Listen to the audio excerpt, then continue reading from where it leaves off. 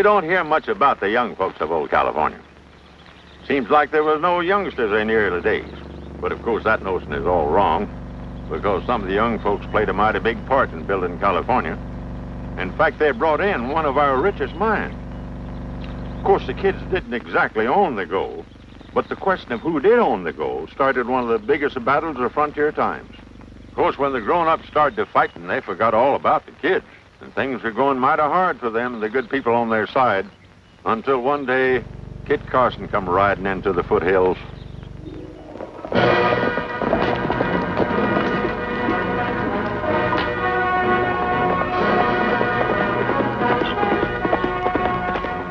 Caramba, how she rides for one so little. Maybe the pony's running away with her. You're wrong, Toro. She's trying to get more speed out of that pony.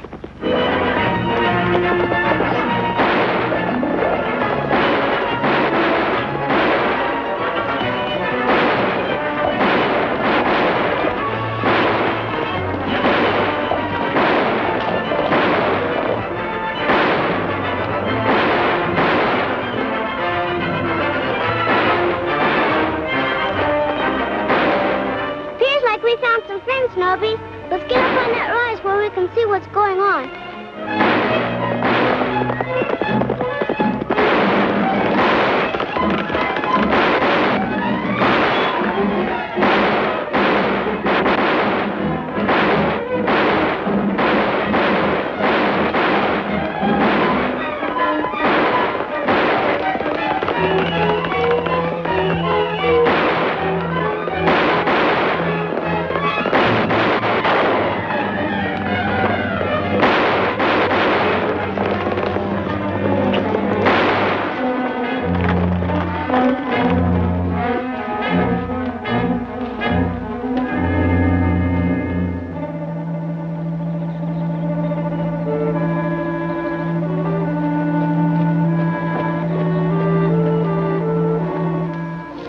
They've gone the other way.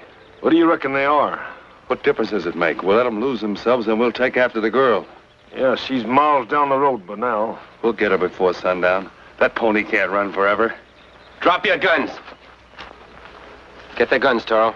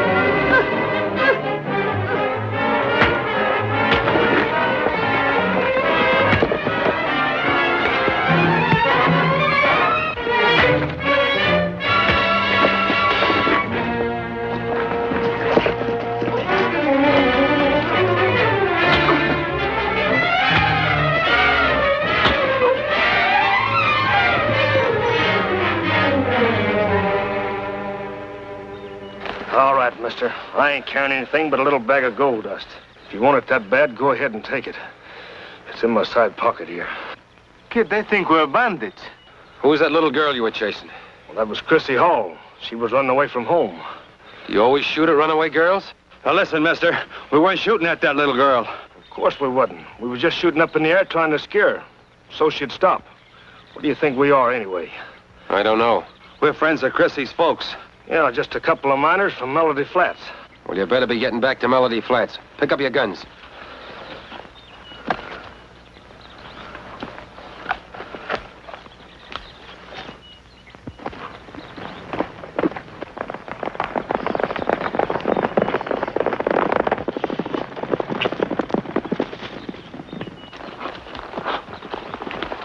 Where you going, Chrissy?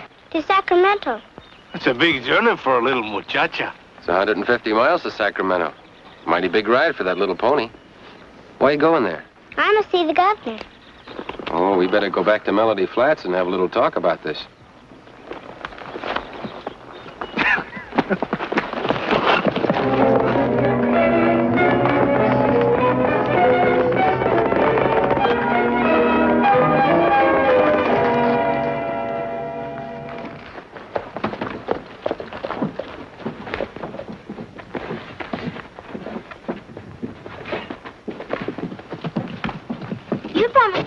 expect me? Don't worry, I want to meet your Aunt Abigail.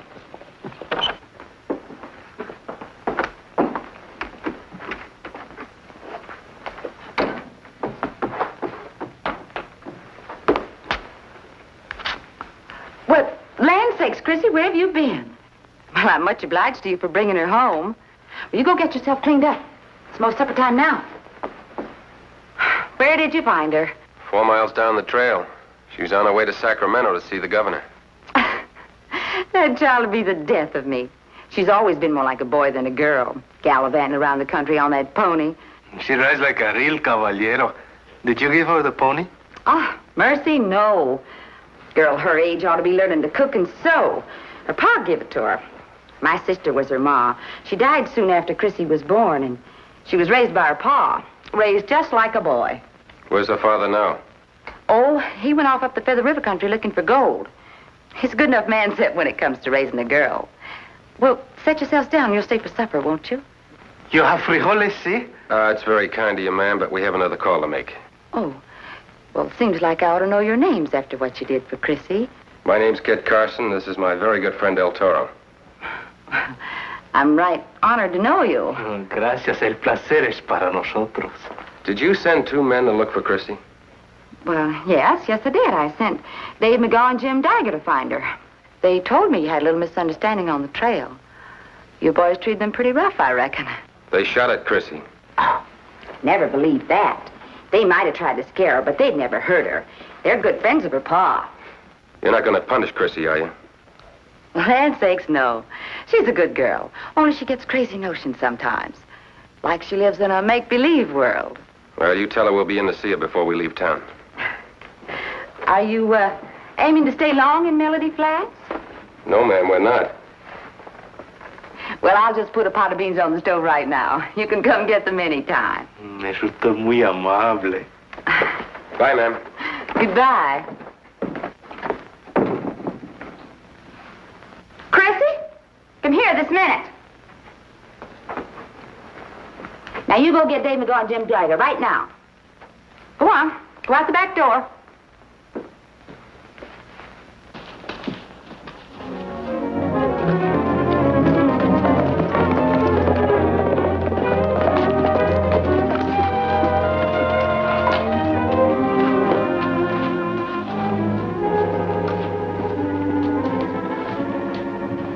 Look, it.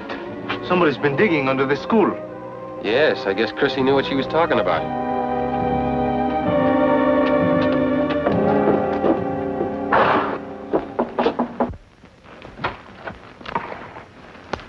Chrissy sent us.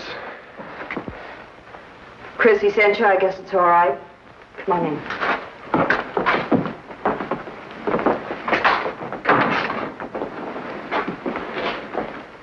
Is that what you use for a pointer?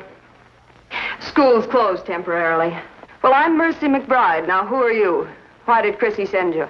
My name is Kit Carson. This is my good friend, El Toro. When we met Chrissy, she was on her way to Sacramento to see the governor. Guess she got that idea from me. I was going to go, but I was afraid to leave here. You see, anywhere else, possession's 9 points of the law. This town, it's the whole 10 points. We took her back to see her aunt. Oh, that was good. Poor child might have died of hunger and exposure. The story she told us sounded like a muchacha's dream up, but we saw the diggings outside the school. Nobody better touch that gold. Oh, it isn't for me. It's for the children and their children. Who's trying to take it away from you? Ty Bixon. He owns the miner's supply store here. There are others, of course, but he's the leader. Tell me, who discovered that there was gold under the school? Chrissy did. She discovered it at recess, and she brought in a nugget as big as your hand. It was almost pure gold. Did she know what it was? Well, of course she did. She'd been brought up playing right next to her pa at his diggings. And, you know, when she handed it to me, she said it was for the school. It wasn't for me, and it wasn't for her, but for the school. Who owns the school? I do, but I decided right then that the gold was going to go to build up a fine new one. I told the children about my dream, and they went home and told their parents. Parents said I was crazy and ought to be locked up. When she told us about it, we couldn't believe her. Who started the diggings on the side of the building? Well, I went to file a claim to make everything legal. By the time I got back, the men were already digging.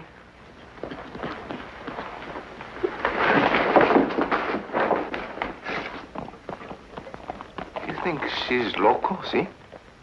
What's crazy about wanting to do something for the children of the country?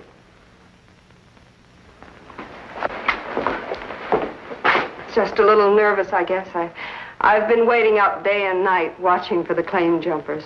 Well, Toro and I'll come back tonight and take over for you while you get some sleep. In the meantime, I'd like to talk to this Ty Bixson. Come on, Toro.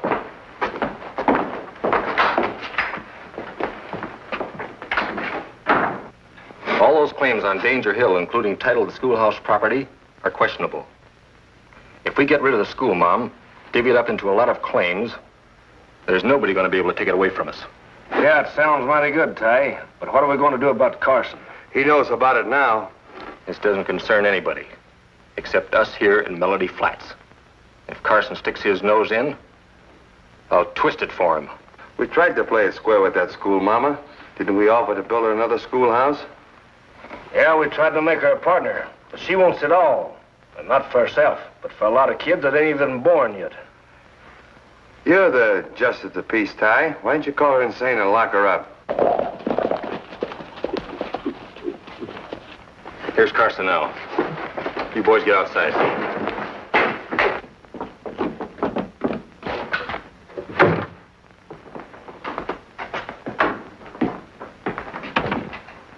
Bixum, I hear you're having trouble with the school teacher.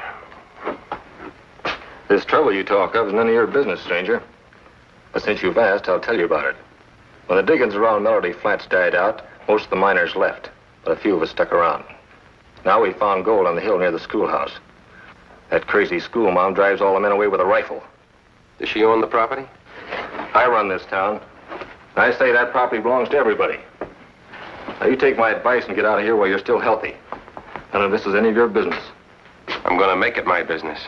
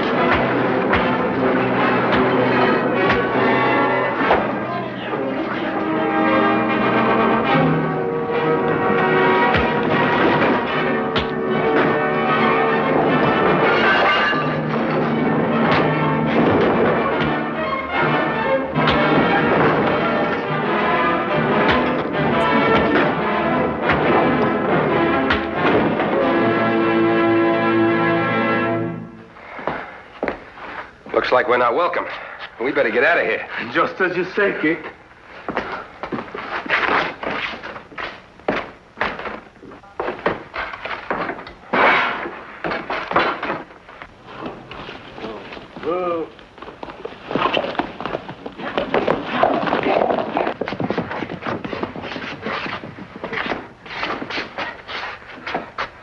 They're heading back in the direction of the school. That gives me an idea, Ty. Let's hear it. We'll go up there in the middle of the night with some brush and burn the schoolhouse down. That's not a bad idea. Then we can pick the three of them off when they start out. If we set fire to the schoolhouse, we'll burn up the whole town. I have a better way to do it. Sorry, supper wasn't any better. What's wrong with beans? I've had so many I won't be able to look a bean in the eye for months. Well, I've been practically a prisoner here so long that my food's run out. How far is it to the well? Not far, just up the top of the hill.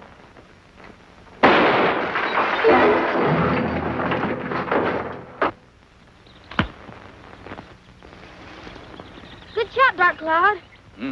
Dark Cloud have to hit such big target. Well, I don't know about the rest of you Indians, but I'm taking time out for a Coca-Cola.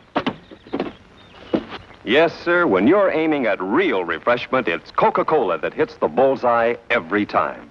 That's because Coke is always the same wherever you go. Always delicious and refreshing. So when you see the friendly red cooler that offers Coca-Cola, take time out, relax, raise a frosty bottle of Coke to your lips, and enjoy the pause that refreshes with ice-cold Coca-Cola. Then, go on your way, refreshed. There are two of them, and they're running away.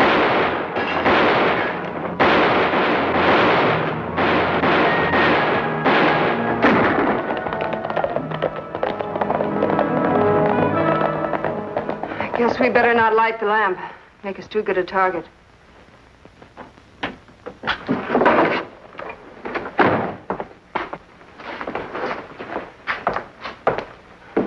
Guess they think they have us trapped in here. I walked all the way around the house. There's nobody out there now.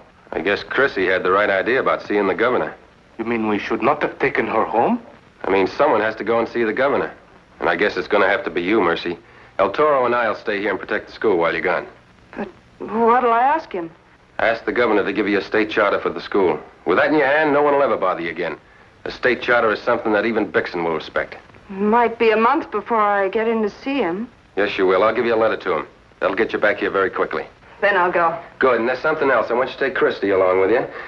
She can plead your case better than anyone. You're right there. But will her aunt let her go? We'll take care of that.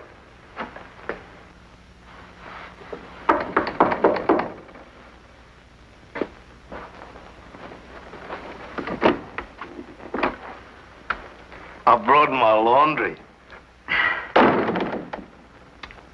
Amor mio, I've thought of nothing but you since I left here. When do you want this? I'll wait. Oh, will you indeed? Well, come on over and eat some frioles. I knew you'd be back, so I made a big pot full just for you. Chrissy! Chrissy! Call her again. She's bound to hear you. You don't know how children sleep. Chrissy! Now, you just make yourself comfortable. I'm going to get your beans. Please don't trouble. Only sit down here and talk. There's no trouble at all. I've got a pot full right here on the stove. Chrissy! Chrissy! Chrissy! What did you say? Oh, I was admiring you out loud. I thought you called Chrissy. I was talking about your eyes. I said they're crispy. You know, crispy blue, like the snow on a mountain peak under the bright winter sun. Oh, you talk the prettiest thing. Why don't American men talk like you do? American men talk with the mouth. I talk with the heart. Oh, come on, Angel mio. Sit down beside me and talk. There's much to tell you of your loveliness. No, you have to eat first. I know what's good for a man. Mr. Carson wants you to go and tell the governor all about our school, dear. And I'm to go with you. Will you saddle my pony for me, please? Oh, no, dear. We're going by stagecoach from Morgantown. Dress quickly and don't make a sound. And put on lots of warm clothes. Say some more pretty things, El Toro. Con todo el corazón. Oh, that sounds real nice. What does it mean? It means with all my heart. You know, I'm enchanted about everything concerning you except your name. Well, what's wrong with my name? Well, it lacks the poetry that I see in your soul. It's not worthy of your beauty. From now on, I shall call you only Gail. Do you like that? That's cute. Just Gail. Then may I have some more coffee, Gail? You have to hide, quick. In here.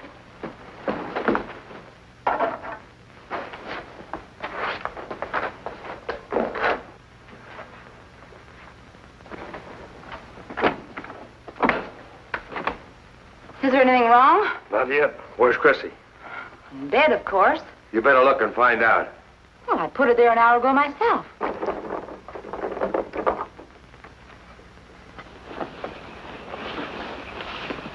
Are you going with us? Just a little way. Don't talk, dear.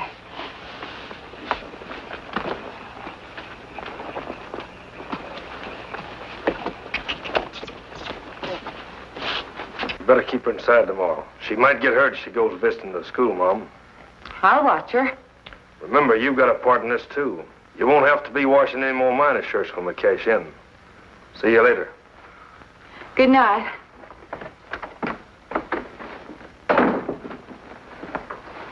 You have to leave right now. Oh, niña de los ojos azules, why? Well, I guess you can stay a few more minutes.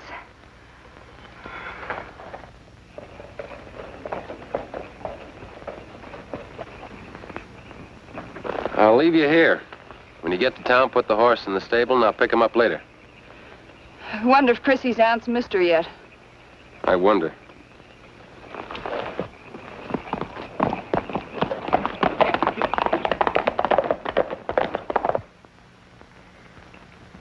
Look.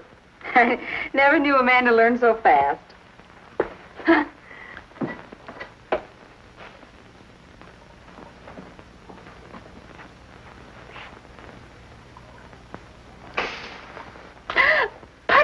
It's red hot. Here. Oh, I'll just look in on Chrissy. She hasn't made a sound for hours. Oh, wait. I have something to tell you. Tengo vergüenza. Well, what does that mean? I'm a bashful man, and it's hard for me to tell you how much I love you. Please, sit down while I tell you all that is in my heart.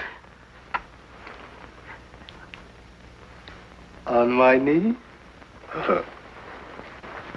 Oh, I better look at Chrissy first. Please. At this moment, my heart is bursting with romance. At a time like this, you should forget the child, forget the laundry, forget everything. Oh, well, Toro.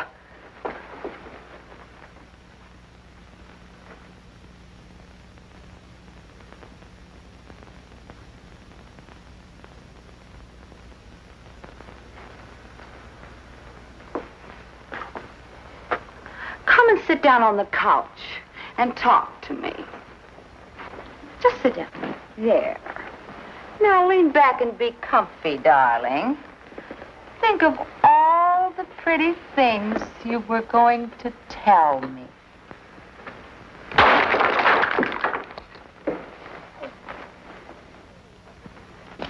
Well, dear, we've nothing more to worry about until we see the governor. Up you go. There.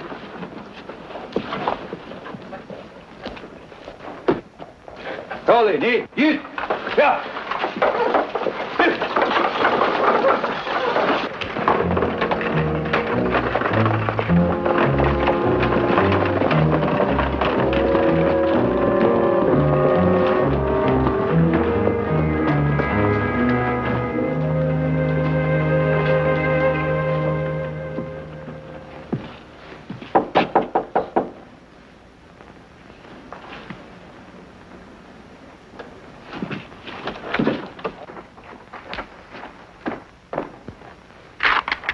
Aunt Abigail.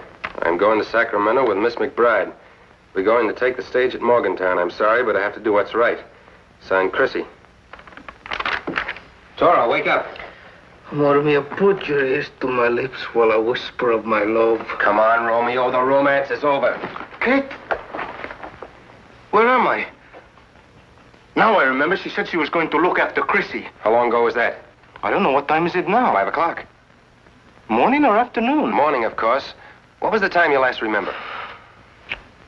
I'm sorry, Kit. Oh, it's not your fault. I should have told Chrissy not to leave any messages. Where is everybody? I don't know what happened to your girlfriend, but everybody else is looking for Mercy and Chrissy. If you feel all right, come on along with me. I'm ready for anything.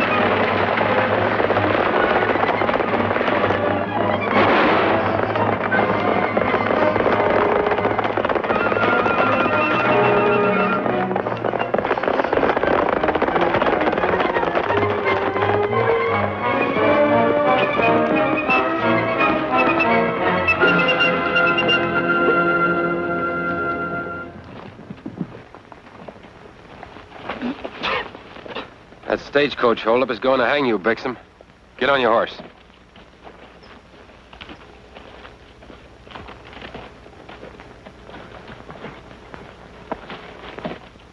What are we going to tell Chrissy about her aunt? The truth, that her aunt has disappeared. Maybe I could find her.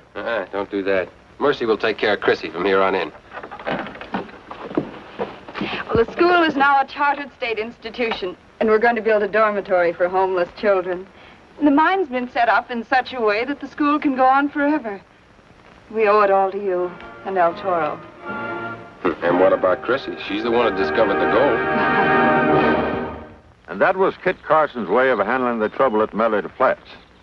A way that made all of the young people and most of the grown-ups his friends for life. I'll be back in less than a minute to tell you about next week's exciting adventures of Kit Carson. In the meantime, I want you to take a good look at this interesting picture out of modern life. Good afternoon, sir. Hi, Joe. Shall I fill her up? Okay. And check the oil and water. And take your time. We'll have a couple of bottles of Coca-Cola while you're at it. And everywhere you go, it's the same story.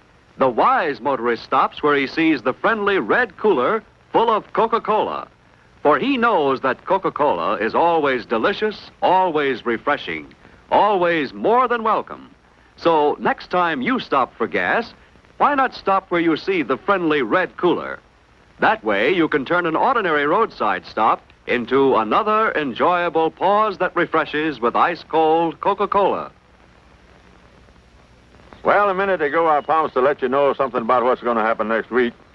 And it did happen, up at Ukiah in Mendocino County. There's Center for Ranching and especially horse racing. And horse racing was the reason that Kit Carson rode up that way. Not knowing that he was going to cross trails with an old friend and change the lives of several people who might have got hurt, as I'll be telling you when we meet again this time next week. Be sure to be with us next week at this same time for another thrilling episode in the adventures of Kit Carson, brought to you by your friendly neighbor who bottles Coca-Cola.